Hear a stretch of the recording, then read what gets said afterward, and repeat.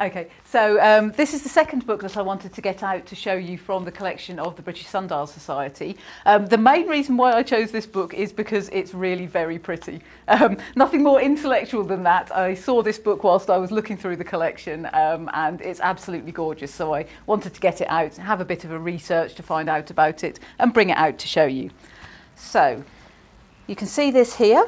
Similarly to the previous book, it is a book of sundials, and also similarly to that book, it's a popular book. It's not scientific, very much not academic, this particular book, and it's intended for a general audience.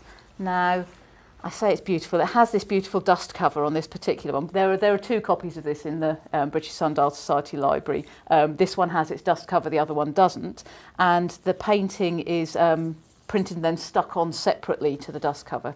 But I wanted to just remove that too to show you the cover of the actual book itself. So it has this fantastic kind of Art Deco styling to it all over the book, on every side of the cover and the spine. And I shall just move that out of the way there. And you can see the aesthetic of this book is very much kind of the point of it. It has these plates stuck throughout it, but the style, the font that's been used, the fact that most of it is printed in this kind of dark grey ink rather than black, and it's got all these little decorative details. All of this basically goes to show this is a book that was designed to be looked at. The paper is good quality, it's thick paper with these kind of rough decal edges. So yes, this is a book that's designed as a beautiful object as much as anything.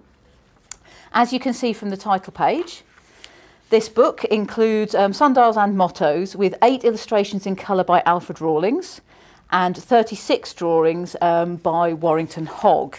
So the content of the book starts with an essay on old sundials by Lancelot Cross. Now, I have been unable to find out anything at all about Lancelot Cross. I did have a quick flick through the beginning of his essay, and it's rather pompous and very kind of philosophical, talking basically a lot of it is talking about questions of time and what sundials can tell us about that, and yeah, it's quite difficult to read, but that's followed then by sundial mottos in a similar way to the previous book that I showed you. However, this particular book is much less formal about it. This is not an academic collection of sundials. This is of sundial mottos.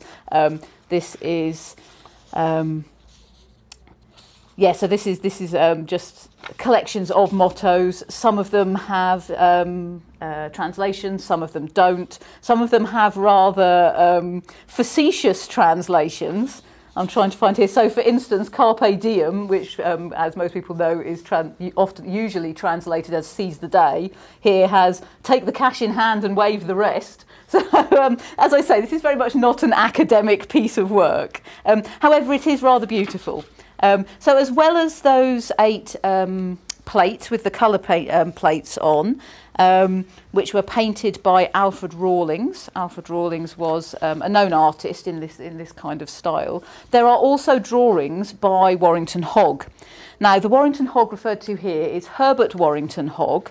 He lived from 1862 to 1893, and he was a designer for Royal Crown Derby. So he did porcelain designs.